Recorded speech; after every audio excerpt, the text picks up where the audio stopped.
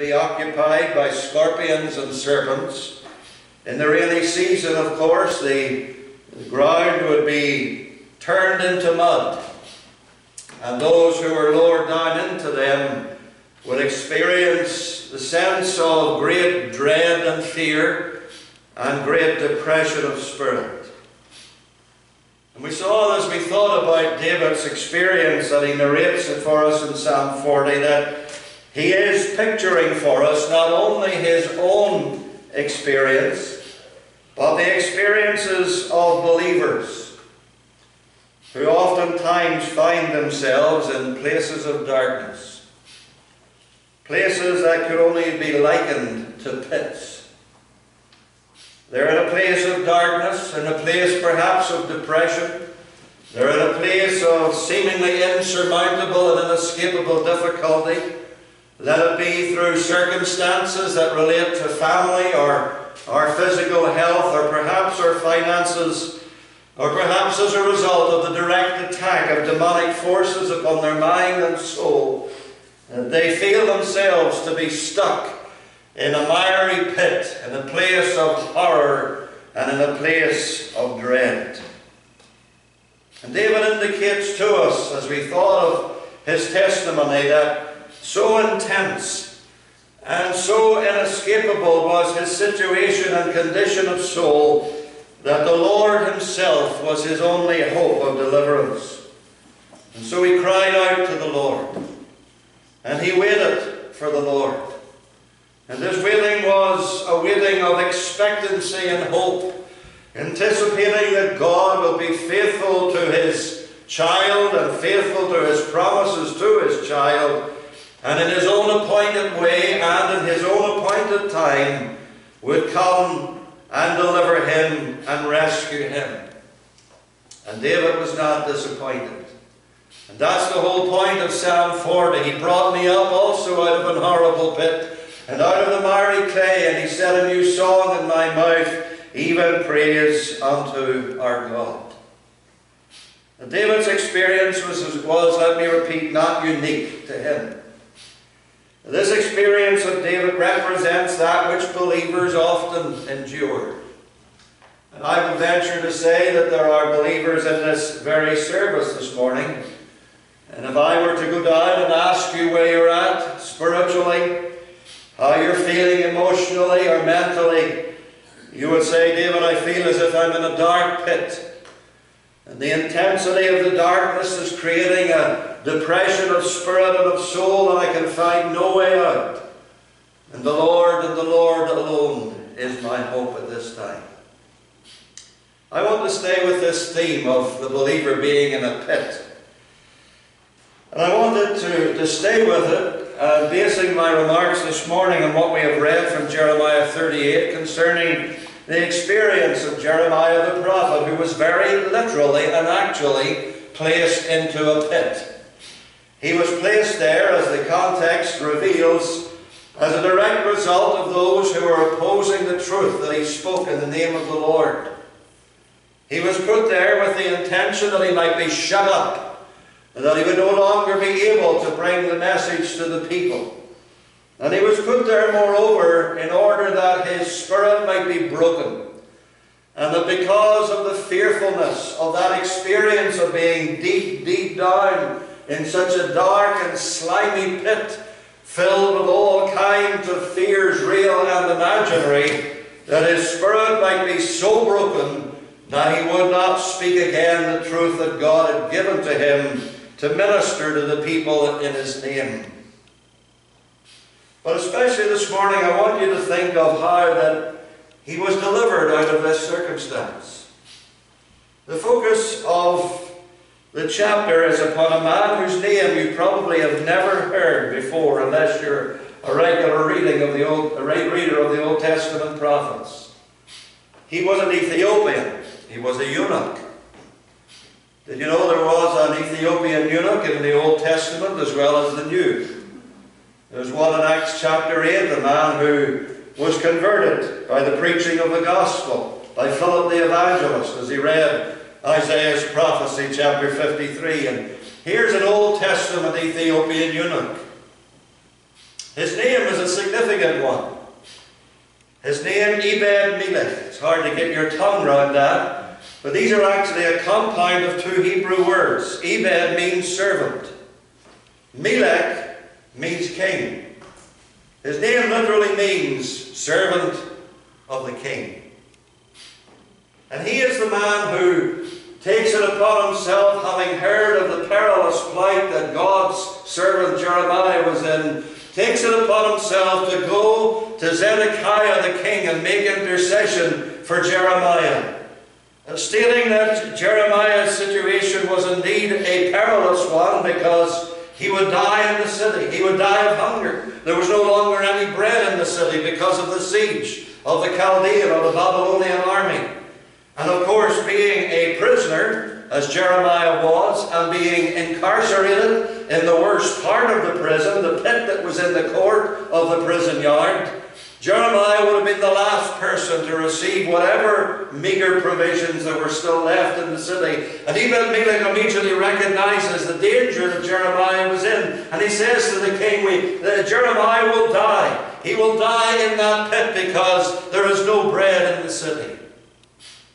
And Zedekiah, again, surprisingly, this is a very vacillating man who goes back and forward all the time, without backbone, without any seeming driving principle guiding him. He says, go ahead, take 30 men with you and rescue Jeremiah from the pit. And so he goes and he takes these old rags, lowers them down to Jeremiah, says, put them under or between your armpits and the ropes, so the rope wouldn't cut into his body as they lifted him up. And they drew him out of the pit. You say, well, that's an interesting story, but what is its message for us today? I believe that what we have in Jeremiah's very literal deliverance and rescue from a very literal pit, an illustration, or a picture, if you like, of how the Lord delivers his people when they find themselves in all kinds of dark and dreadful pits. The focus, as I've said, is upon this man, Ebed-Melech, the servant of the king. He was a man who obviously dwelt in the king's court. He was part of the king's household. And it was in and through him that Jeremiah's rescue would be effective. You say, who does Ebed-Melech represent? If we're taking this as an illustration of a spiritual deliverance that the people of God can experience and do experience when they are in the darkness, does this man Ebed-Melech not picture or illustrate for us one who is an even greater servant of the king?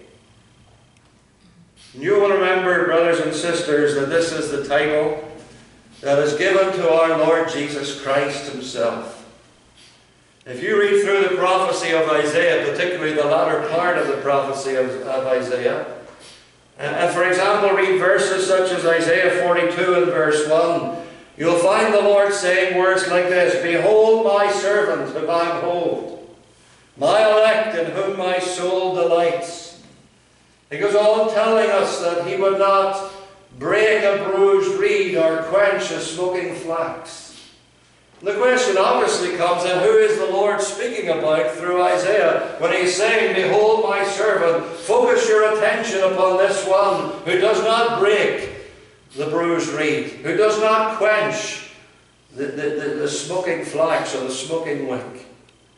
When you come across to Matthew's Gospel, chapter 12, and verses 18 through to 21, you'll discover that Matthew, under the inspiration of the Holy Spirit as he writes his Gospel, applies these words very clearly to the person of the Lord Jesus Christ himself. And over again, as you go on through the latter part of Isaiah, you will find this reference to my servant. God keeps talking about my servant. He's a perfect servant of Jehovah. He is the suffering servant of Jehovah. And all the portraiture that we have of him in the latter part of Isaiah points us very clearly to the person of the Lord Jesus Christ. He is God's perfect servant. And I believe that we have an Ebed-Melech And indeed what Ebed-Melech did for Jeremiah, a wonderful illustration and a picture of what the Lord Jesus Christ, God's servant, the servant of the King of heaven himself, does in rescuing us from the pits into which we often find ourselves being brought. And I want you to notice three things very simply about this man who is our Jeremiah's deliverer. Things that we can see very much. In fact, we can see in all of their perfection in the Lord Jesus Christ himself. The first thing that grips my attention as I think about Ebed-Melech is this, that he very much has the interests of God's servant at heart. I think that comes across very clearly. It is when he hears the news, Jeremiah the prophet has been placed into the pit, that it seems that immediately, instantaneously, that he hears these words, that he heads off, as it were, on his own initiative to come and seek out the king, King Zedekiah, who at that time is sitting in the Benjamin gate of the city. And when kings did that, the idea was that they would sit at the gate and they would hear petitions and requests that were brought to them. And among those who came that day to Zedekiah was this member of his own household, Ebed-Melech, the Ethiopian eunuch. And when he speaks to the king, he spreads before the king the terrible dilemma in which God's faithful servant Jeremiah found himself. And he says these men have done evil in all that they did to Jeremiah by casting him into the pit, and he will die there with hunger, for there is no bread in the city. Here's a man who very evidently has the interest. He has a concern for the Lord's servant at heart. Dear brother or sister, this morning, I would want you to know this, that whatever kind of pit you find yourself in today, or may find yourself in the future, there is one who has your interests at heart. There is one who has your interests laying heavily upon his heart. I'll come to this. I don't want to jump ahead in the sermon too much at the moment, but one of the great pictures that God gives to us of our Lord Jesus Christ in relation to his people is the picture of him as the great high priest. And that takes us back to the Old Testament covenant, and you remember that the high priest of Israel, appointed and anointed by God for his particular office, in the garments that he wore, had among those garments two very distinctive articles of, I'm going to call them jewelry, that's hardly the name. They were pieces of equipment that were made out of jewels and metal that were attached to the garments of the high priest. Some of them were upon his shoulders, and some of them were upon his breast in a breastplate.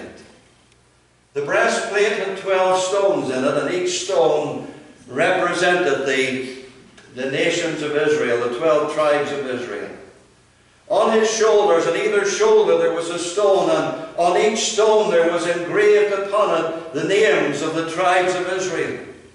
And when the high priest, on the Day of Atonement, and you'll read of that in Leviticus chapter 17, went through the ritual of that day, through the outer veil and through the second veil, into what was called the Holy of Holies, or the holiest of all, and he stood there before the Ark of the Covenant with the burning fire of the Shekinah presence of God between the two cherubim. The high priest stood before God with the names of the people of Israel on his breast, close to his heart, and the names of the people of God upon his shoulders in the place of strength. And what a wonderful picture that is of our great high priest. You know, he stands in the presence of God, beloved, this morning, and just like the high priest of old, he has our names upon his heart. He has our names upon his heart. And there is nothing that you can face as a child of God. There is no eventuality that can come your way. There is no circumstance that you could possibly experience. But your great high priest, the servant of the king, God's greater Ebed-Melech, the Lord Jesus Christ himself. And you can know this, that He is the one who is deeply interested in your welfare, whatever that particular condition is. You'll notice that He's cognizant of Jeremiah's position. He knows that Jeremiah is in the pit. He knows accurately and exactly where Jeremiah is at. And you may come into a situation where you feel yourself to be in such a pit that you cannot hardly describe it to others, maybe not even to yourself. And people would say to you with the best of intentions, well, how are you doing? What is your experience? What is the state and condition of your soul? And you say, I hardly know how to put it into words. Let me tell you, there is one who understands it perfectly. There's one who knows it completely and accurately and exactly. The end from the beginning. He knows it even better than you and I know it ourselves. And isn't it wonderful to know that we have a friend and a brother who has taken our interests upon his own heart, and he knows exactly where we're at and what we're going through. I think of the words that the Lord spoke when He called Moses to go to Egypt again and to lead the people of God out of Egyptian bondage. And there's little words that occur at the end of God's commission to Moses as He tells him to go down and speak to Israel. And He says this, for I know their sorrows. I know their sorrows. Dear brother and sister, this morning, your Lord knows your sorrows. He knows exactly what it's caused them. He knows exactly the depth of anguish that you feel on account of them. He knows exactly how long you have experienced them. But He even knows more than that. You think of the experience of Job when he was going through trial after trial after trial after trial. You know, Job didn't know what was going on in the heavenly places. He didn't know about God's challenge that had been given to Satan. Go, that's my servant Job, and this is what you can do to him, and that's as far as you can go, and you can't go any further. Job didn't know anything of that. But you see, when we're going through circumstances, we're like Job. We don't know all that's going on, but we have one who does. And praise His name, He not only knows, but He is in absolute and perfect control. Not only does the Lord Jesus know exactly our position, but let me tell you something else this morning. He knows it by experience.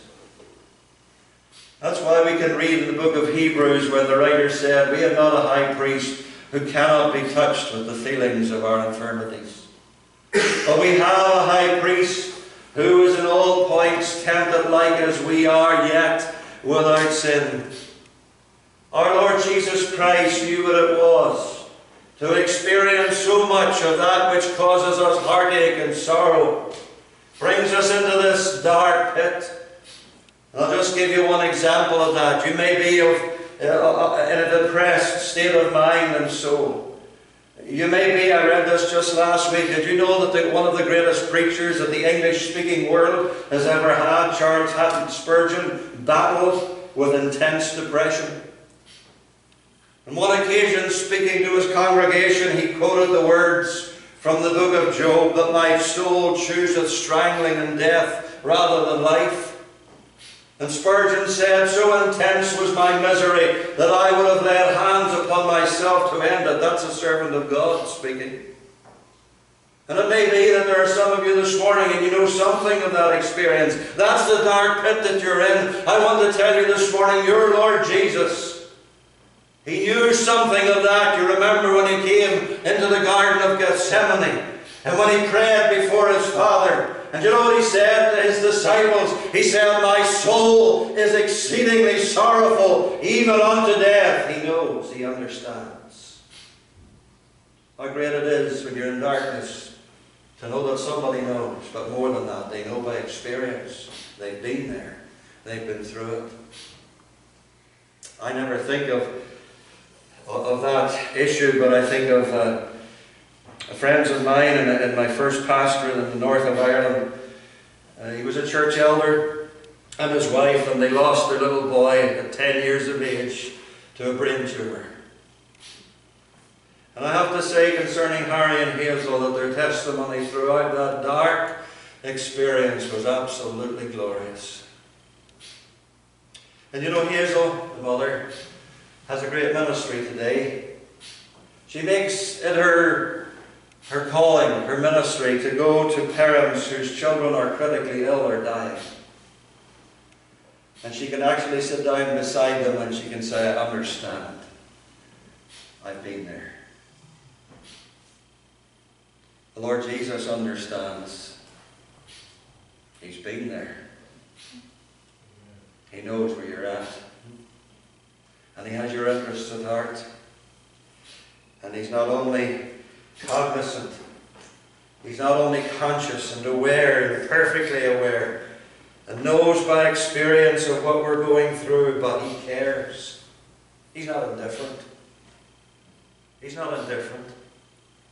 And over again in Scripture, when His people are going through the fire and going through the flood and going through the darkness and being and finding themselves in the furnace of affliction, if I can use this kind of terminology concerning God, that it is then that He takes pains to remind His people, and that with clarity, and that again and again, how much He loves them and how much He cares for what they're going through. Does Jesus care when my heart is pained too deeply for mirth or song? Oh yes, He cares. I know He cares. His heart is touched with my grief.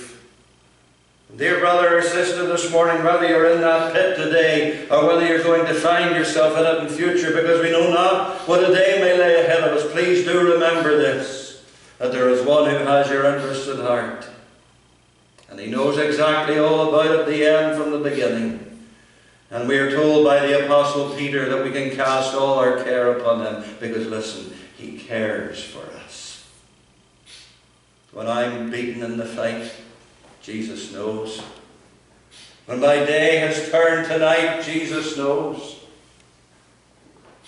When sunshine turns to rain, when joy turns into pain, and life seems all in vain, Jesus knows. Praise His name. But not only do we find in Evangelical one who has the interest of God's servant at heart, He cares, He's compassionate, He's moved by the circumstances of the Lord's servant. But secondly, you'll notice this, and this is very obvious from the reading, He actually intercedes for God's servant. He goes before the king. He hurries from the king's house to where the king is at the Benjamin gate. And he begins to speak to the king on Jeremiah's behalf. As it were, he becomes Jeremiah's advocate. He's speaking on his behalf as his representative. And here's a blessed thought, beloved, this morning, that the one who is a greater servant of the king, who has our interests upon his heart, even our Lord Jesus Christ, He is the one who not only has our interests upon His heart, but He is the one who intercedes on our behalf before the throne of God. I love the words of that hymn, before the throne of God above, I have a strong, a perfect plea. A great high priest whose name is love, whoever lives and what? Pleads for me. I remember the principal of our Bible college saying on one occasion, just a simple statement in passing in one of his sermons, but it stuck with me and it has stayed with me ever since.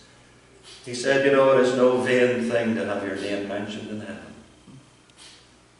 It is no vain thing to have your name mentioned in heaven. And did you know, brother, sister, this morning that your name is mentioned in heaven? Oh yes, it's mentioned by your loved ones and your friends as you pour out your heart and you ask them to pray for you, and they do. And the prayers of the saints are likened in the book of the Revelation to having been put into golden bowls. And the vapours, the odours ascend from those bowls before the throne of God. That's a wonderful picture, by the way, and very instructive. What was the bowl? It was a place of storage. Do you know what that tells me? It tells me that the prayers of the saints are stored up before God. They're stored up before His throne. And you may have prayed a prayer many years ago. You may even have forgotten even that you prayed it. But God hasn't forgotten it. It's stored up before Him. And what is more, those bowls into which the prayers of the saints are put, and of course this is language that is figurative, it is imagery. These are golden bowls. What does that tell me? Not only that the prayers of the saints are stored before God, but they're precious to God. And there they are, and they ascend before the throne of God continually. But you know, even if you cannot pray for yourself, and even if your nearest and dearest forget to pray for you when you're in the pit, you can know this: you have a friend at court. You have one who even now is in the presence of God, and you know what He's doing? He's mentioning your name. He's praying for you. All the wonder of that. Could we conceive of that picture in our minds where our great high priest, now who, in the words of Hebrews, has passed into the heavens, just as the ancient priest of Israel passed into the holiest of all, into the presence of God Himself, having made the sacrifice upon the altar, He takes the blood into the inner sanctuary and sprinkles it on the mercy seat and stands before the presence of God and pleads for the people of Israel. Our great high priest has made the sacrifice. He has sacrificed Himself, and not with the blood of bulls and goats, but with His own blood. He has entered into the very presence of God Himself. And just like the ancient priest of Israel, He is making intercession for us. He appears in the presence of God for us. How mighty are His pleas. How faithful is His intercession. How effective are His prayers. You know, maybe the pit into which you have fallen is the pit of sin. You have soiled, as it were, your garments, to use the language of Scripture. The garments are stained by sin. Even as the garments of a person thrown into the muddy pit, such as what Jeremiah had been thrown into, what would happen? Well, after a while of leaning against the wall, they would get tired and they would sink down into the mire and they would become filthy. And their garments would become polluted by the mire. And they need not only to be rescued, but they needed to be washed, and their garments needed to be changed. What a picture of the gospel. Isn't this what the Lord Jesus Christ does when He comes to rescue sinners? He takes them out of the pit, but He does more. He washes them. The blood of Jesus Christ, His Son, cleanses us from all sin. And when John saw in the book of the Revelation the saints in glory, and he asked who they were, and the answer was given, these are they that have washed their robes and made them white in the blood of the Lamb. He lifts us, He cleanses us, He clothes us. He takes off the polluted and filthy garments, and He dons us with the perfect white, spotless robe of His own perfect righteousness. This is our intercessor.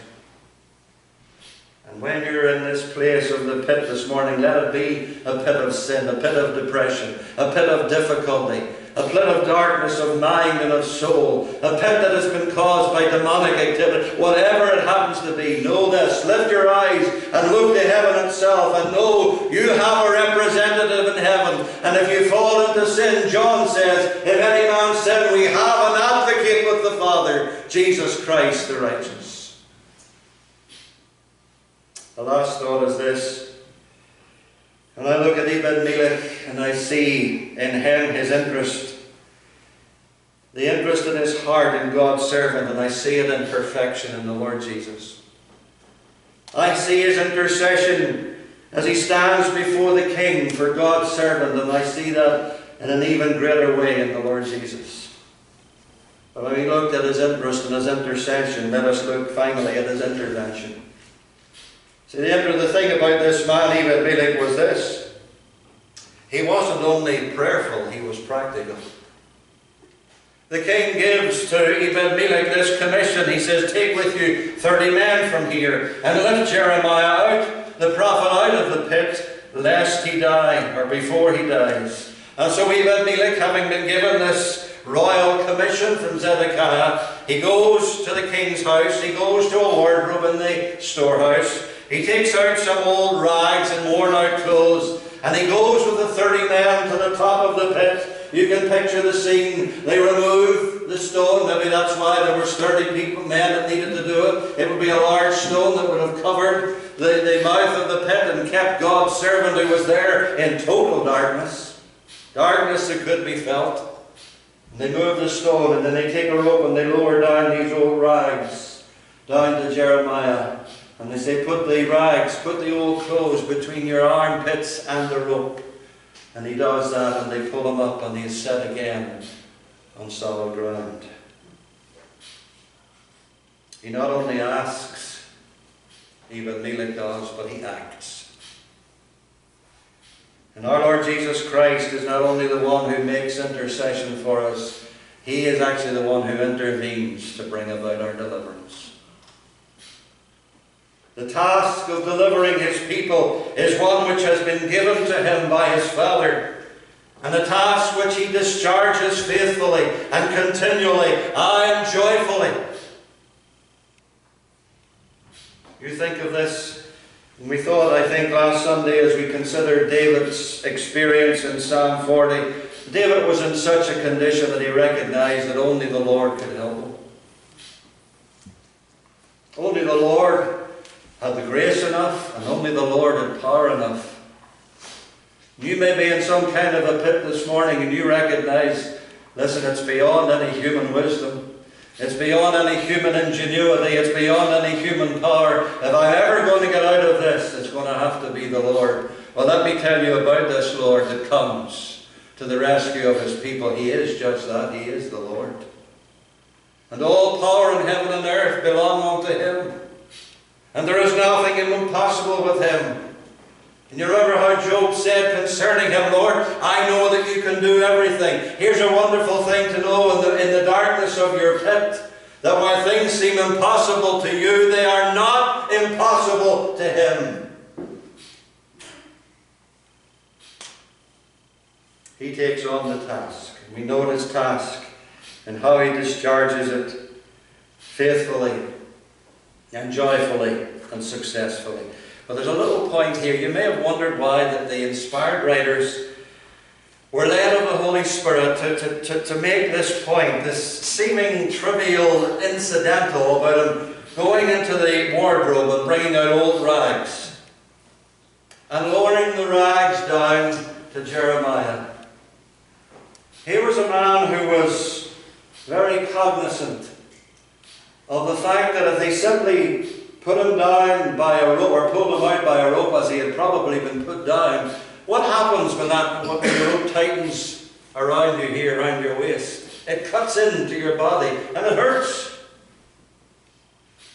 Here was a man who was considerate of Jeremiah. Here was a man who wanted to rescue him, but he wanted to rescue him with tenderness. With tenderness.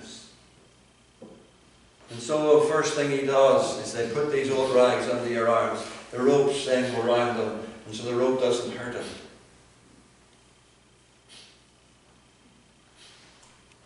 The hymn writer penned the words, in loving kindness Jesus came, my soul in mercy to reclaim, and from the depths of sin and shame, through grace he lifted me. From sinking sands he lifted me, listen, with tender hands. He lifted me. From shades of night to plains of night, all praise his name. He lifted me. You know the Lord doing that for you? Could you say amen if you have? Amen. You know the tenderness of the Lord? The loving kindness of the Lord? The one who is so acutely aware of your need, that when he deals with you, he deals not with harshness or carelessness, but with consideration and tender compassion. I just wind up this by saying this to you this morning.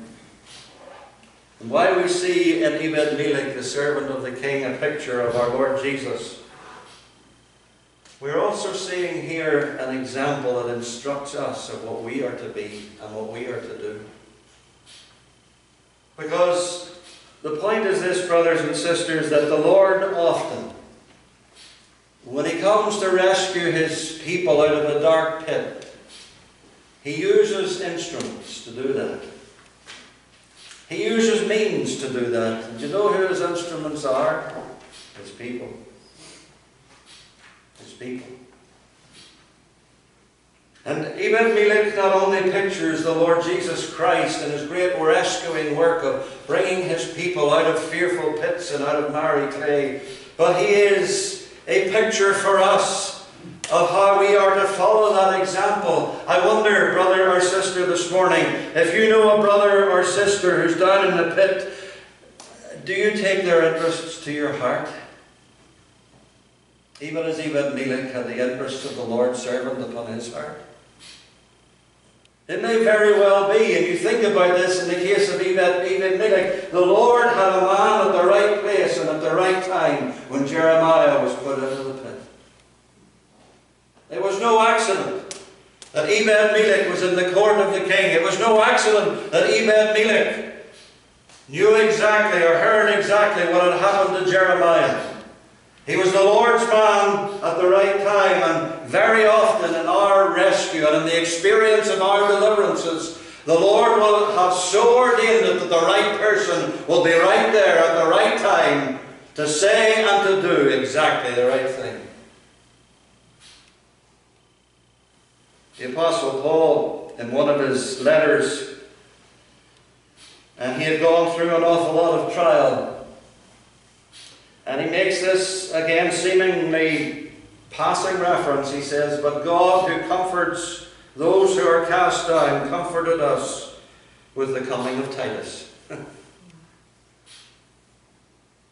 Lord brought Titus to Paul exactly at the right time. When he most needed comfort, the Lord brought Titus again into Paul's life to encourage him in the Lord. Brothers and sisters, do we see this as a ministry that the Lord has given to us all as His people? Think of all of those one another texts that we often hear about that are spoken of in the New Testament. To love one another, to be patient with one another, to pray for one another, to bear for one another's burdens. You know, Christian religion, a great Scottish theologian said, is at one level a very personal religion, in that we all have to have our personal relationship with the Lord Jesus Christ. But he went on to say this: it is at the very same time a social religion, in that when God saves us, when God regenerates us, He puts us into a family. And what's the family for? Well, what are families for? To be there for one another, among other things.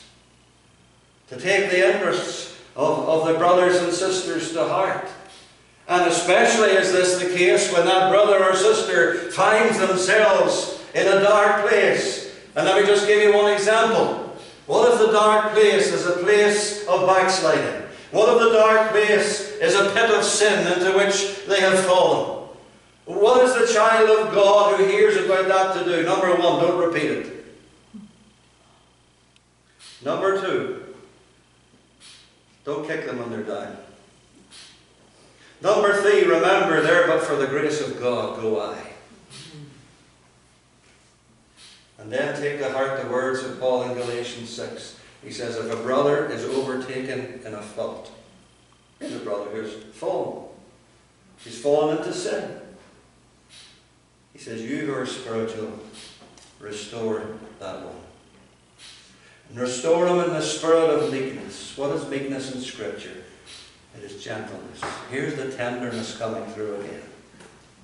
Restore them gently, restore them tenderly, considering yourself, lest you also be tempted. And when you reach out to give a hand to a brother or sister who has fallen into sin, do that with the recognition that you must reflect the very character of the Saviour Himself when He rescued you. And reach out your hand with compassion and with gentleness and with joy and pull them up and set their feet again upon the rock. Make intercession for them. Oh, let me repeat it again. It's no vain thing to bring a name to the throne of grace. Sometimes when a brother or sister pours out their heart and you don't know, you hardly know what to say to them. You can hardly understand the situation that they're in. But say this and mean it when you say it. I will pray for you. Don't just say it to get rid of it because it's an irritation or an annoyance. And having taken that interest upon your heart, then take it to the throne of grace. Pray for them. There's a brother, there's a sister, Lord. They're coming through a terrible time, a dark time. I don't understand it all. I don't understand what they can do or where to go. I don't know even what to say to them. But Lord, you know all things, and I know you love them. And they're their child. They're your child. You love them more than their nearest and nearest could even love them. And Lord, you have their interest in heart. Lord, would you look upon them in grace? Would you look upon them with tender mercy? Would you give them, Lord, the very strength that they need? You can either, Lord, remove the circumstance, or you can give them strength to come through the circumstance. But whatever it is, Lord, you know and you can. Pray for them. And if it is practical, not only take the interest and make intercession, but make an intervention. It may be that God has put you there, and there is some way that you can help. Maybe they find themselves in a very practical difficulty. Maybe, for example, it is a financial difficulty. And the Lord brings you into their life and they make you aware of their situation. Consider the finances that the Lord has given to you to be exactly that, the finances that the Lord has given. Not that you might own them, but that you might be a steward of them for Him. And ask the Lord, is there a way in which I can help this brother or this sister in this particular circumstance? And we can be practical about it. We can intervene. We can be there. All else fails. You know, sometimes you don't know what to do, you don't know what to say, but sometimes your very presence with them is in itself a matter of great strength to them. Perhaps you can provide the food. Perhaps you can look after the children. Perhaps you can help in some way towards the paying. Whatever it is, that's the ministry that the Lord has given to us all. What a wonderful thing to know that in the pits of life that we've often found ourselves in, we're never alone nor without hope. There's one who cares. And there's one who knows exactly what to say and knows exactly what to do. And his name is Jesus. Let's sing as we conclude our service this morning. 369.